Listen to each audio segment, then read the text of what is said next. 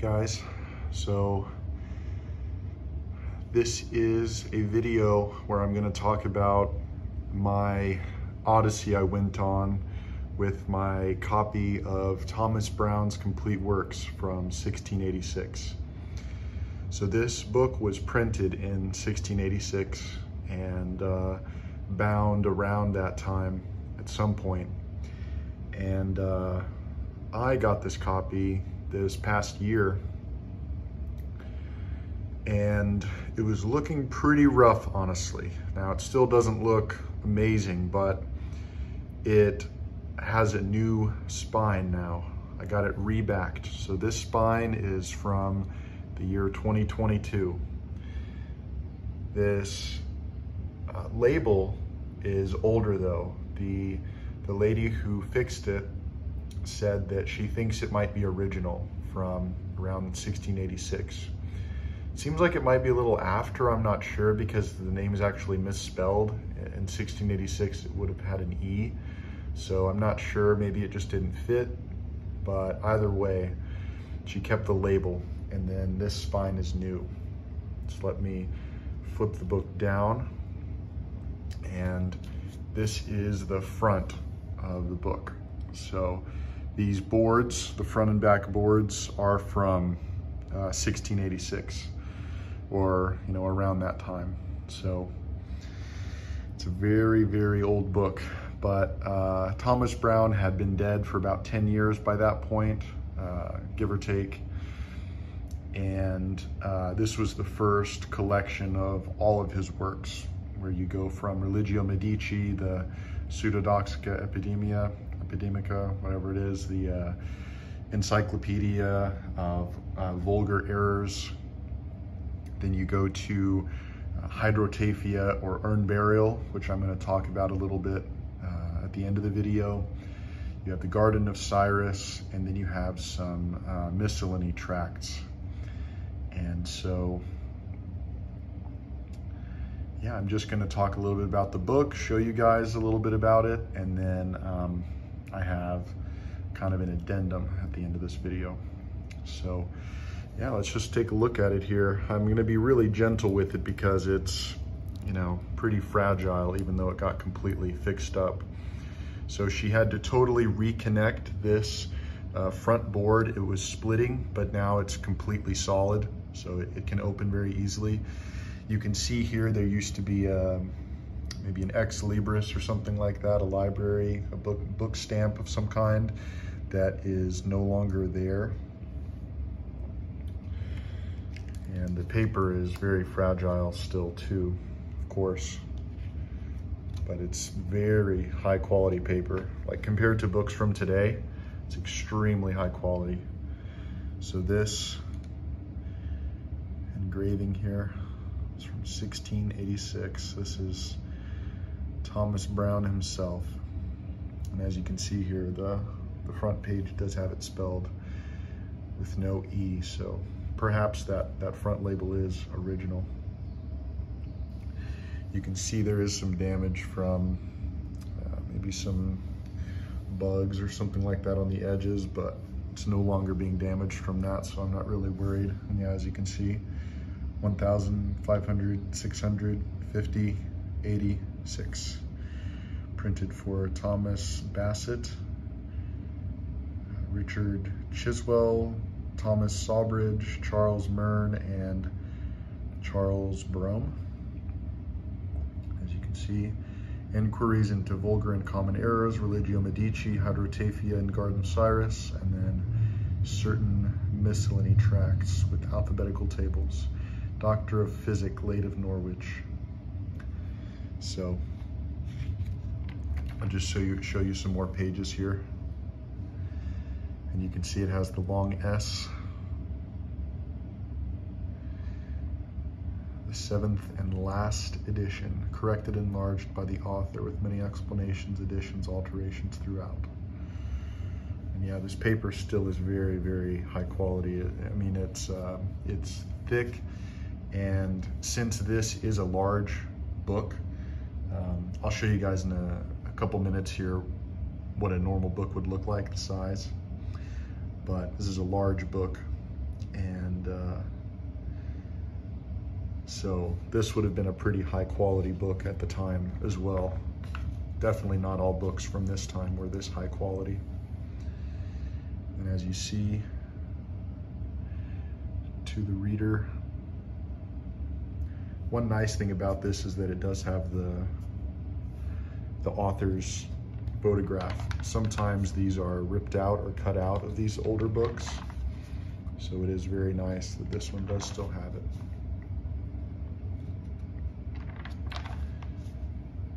And then one thing you can see as well, so ink back in this time had trace iron in it.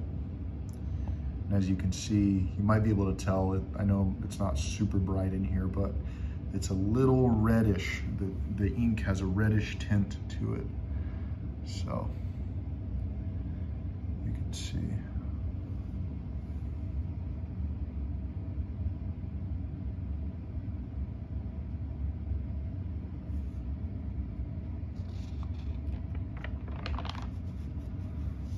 Sundry tenants concerning vegetables. What is he writing about? That the mandrakes resembleth the shape of a man, that cinnamon, ginger, cloves, mace are but the parts or fruits of the same tree.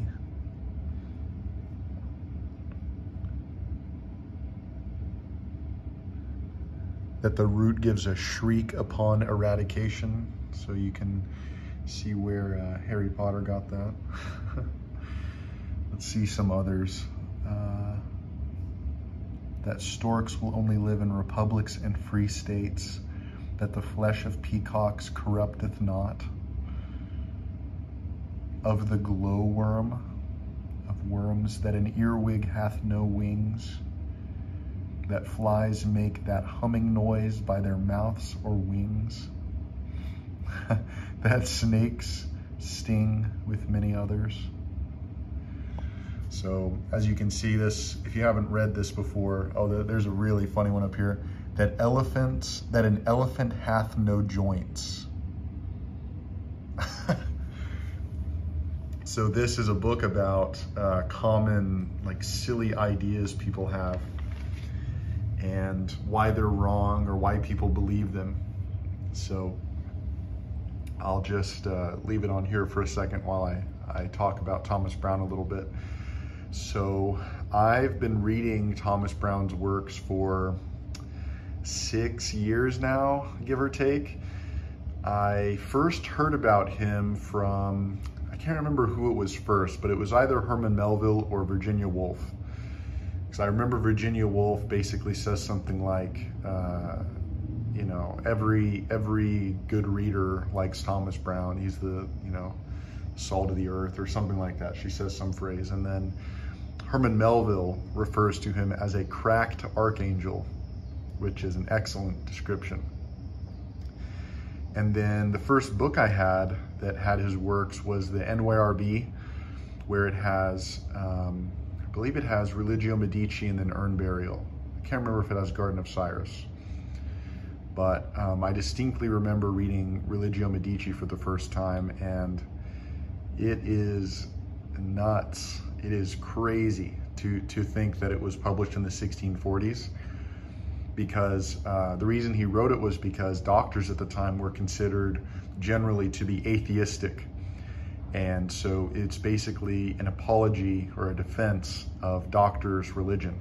So the religion of the doctor is him explaining his view of religion, which in the end is very idiosyncratic. And one particular part of that book that stood out so much to me is he was talking about the Americas, and he was thinking, okay, well, there are people in the Americas, we know that, humans, whatever, okay. How do they not have horses? How do they not have the most useful animal? How did that happen? And he basically just leaves it as a question. But that almost starts getting you think about migration patterns and evolution and humanity extincting animals and things. So this would have been the 1640s, so very, very forward thinking. And then the book I'm going to talk about for the majority of this video, which hopefully won't be too much longer, but will be hydrotafia or urn burial. So before I get to that, I'm going to close up this old edition here that is about 100 years older than the United States, the country that I live in. And so let's close this up, try to keep it nice, preserve it for future generations like past generations have done for me, though it is in somewhat rough shape. Still preserved though. New back on it, which is not cheap, but definitely worth it. So that being said, if you want to learn more about Thomas Browne and you want kind of like a really thorough academic overview, Reed Barber has a biography, Sir Thomas Browne, published by Oxford. Highly, highly recommended. If you've read his works and you want to go more in depth about what his life was like, definitely get this. And then if you want my opinion of the best edition of his works, I would recommend this Oxford, 21st century Oxford authors, Thomas Browne. Thomas Browne did, he was a doctor and he did go to Oxford University for part of his medical degree. And then he went over to the continent, ended up getting his actual doctoral degree from Leiden, which was famous for its medical program, anatomical studies, things like that.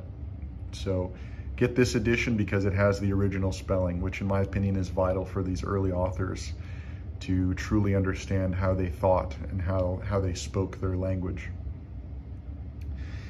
But I want to focus on hydrotafia or urn burial because the story behind that is in Norwich, which is where Thomas Browne lived. You saw it on the front piece here, Thomas Browne of Norwich. So that's where he practiced medicine and that's where he lived the majority of his life. And in the 1650s, right around the time of the English Civil War, which Thomas Browne lived through, they dug up a Roman urn with ashes in it. And that caused him to ruminate and discourse on burial practices and death, to put it bluntly. And he wrote this essay that is about 40-50 pages in this edition. It's not very long, called Hydrotafia or Urn Burial. And it starts with that discovery of that urn, and then Thomas Browne was one of these guys that just loved learning about everything. And I think that's one way that I can relate to him in some sense, where, he references so many things. He references Egypt, Persia, China, India, of course, classical antiquity, Greeks and Romans. He references Germanic history, Charlemagne, Anglo-Saxon, all the way up to his present day, which at this time would have been the 1650s, mid 1650s. And in doing so, he talks about the differences between burial practices, and he mostly focuses on internment, so inhumation, to bury, and then cremation, because of the urn, of course. But then at his time, it was more common to be buried. And he talks about this, he thinks about the passage of time, and there is one particular passage that I want to highlight.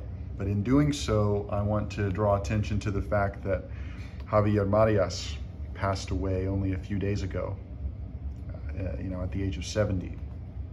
And Javier Marias translated Thomas Browne into Spanish. And he translated this exact passage into Spanish that I'm about to read. And then I want to talk a little bit about Marias before I end my video. So you have a section here, which I'm not sure how easy it'll be to see, but this is from part 5 of Hydrotafia or Urn Burial. Circles and right lines limit and close all bodies. and the mortal right line circle must conclude and shut up all. There is no antidote against the opium of time, which temporally considereth all things. Our fathers find their graves in our short memories, and sadly tell us how we may be buried in our survivors. Gravestones tell truth scarce 40 years. Generations pass while some trees stand, and old families last not 3 oaks. To be read by bare inscriptions like many in Grutter, it's hard to see when I'm reading through my phone. To hope for eternity by enigmatical epithets, or first letters of our names, to be studied by antiquaries who we were, and have new names given us like many of mummies, are cold consolations unto the students of perpetuity, even by everlasting languages. But with that being said, there is some consolation, I think, perhaps cold as well, but that the fact that this book was printed in 1686 and it still exists, it's still being cared for, and that really in the end is, I think, one of the reasons why I read and why I love literature and I love history and I love art and the sciences and mathematics and people in general, is to try to keep it going as much as I can, keep civilization alive in some small degree to the next generation, you know, because people have been humane and generous and kind enough to keep it going for me. So the least I can do is to make sure that little 2-year-olds who are, you know, squirming around on the ground and just learning language still have Thomas Browne to look forward to when they grow up and find out about him. And with that being said, I want to touch on the connection between 2 Spanish writers, Aliocha Coll and Javier Marias. So Marias just passed away only a couple days ago, and Aliocha Coll died in 1990. And they were very good friends, very good writer friends, but also just good friends in general. And back in 1990, Javier Marias wrote somewhat of an obituary for his friend who had died of suicide only days before. So I just wanted to read out a little passage that Javier Marias wrote out. So in the dedication, in his personal dedication that he wrote to Javier Marias in the book Vitam Venturi Seculi, which translates to something like and the life everlasting, or life everlasting. Aliocha Coll wrote, "Para Javier, mi amigo y mi compañero errante de palabras, de silencios y de siglos." And then Javier Marias writes a continuation, "Por los siglos venideros," and for centuries to come. So with that being said, I think that, you know, when you see these 3 books lined out, you have a book still around from 1686, written by someone who's long past. You have the masterpiece by Aliocha Coll, writer who's not very well known, but is definitely going to be surviving into the next centuries. And then Javier Marias undoubtedly will survive as well. And I wanted to touch on another writer that helped me read more deeply into Thomas Browne, W.G. Sebald, who wrote a book called The Rings of Saturn. I have a really long video about the connection and just kind of discursive thoughts on W.G. Sebald and Thomas Browne called The Rings of Saturn. If you want to check it out, I might link it in this video. But anyway, I just wanted to share my thoughts on my new book as like an artifact of bibliophilia. And then considering the fact that one of our best writers just passed away, I couldn't help but mention him because he translated such a world-class writer like Thomas Browne and one of his friends. So anyway, hopefully you enjoyed Death is a Gang Boss.